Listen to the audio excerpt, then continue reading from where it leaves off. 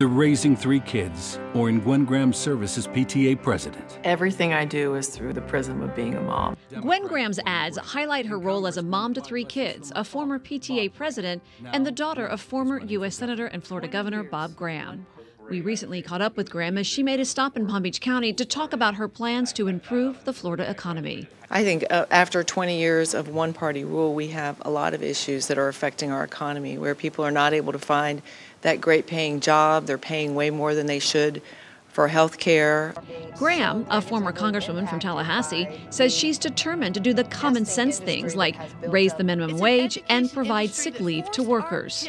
I think an economy is not just one aspect. It's the totality of what the state provides in terms of a wage. That is a living wage. You cannot live on $8.25 an hour, so we need to make sure we're raising the minimum wage, providing paid sick leave for those that shouldn't have to make the decision between losing a job or taking care of themselves or their family.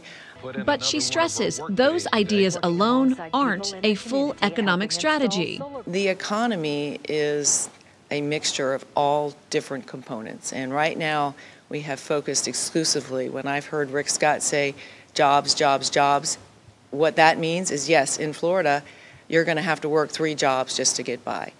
We have got to provide an opportunity for good-paying jobs.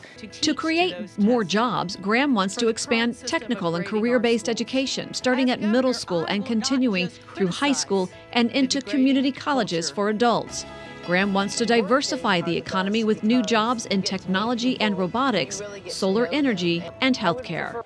Graham says she will work to invest in Florida's infrastructure, improving roads and mass transit to relieve congested highways, improve our quality of life, which will in turn attract new businesses to our state.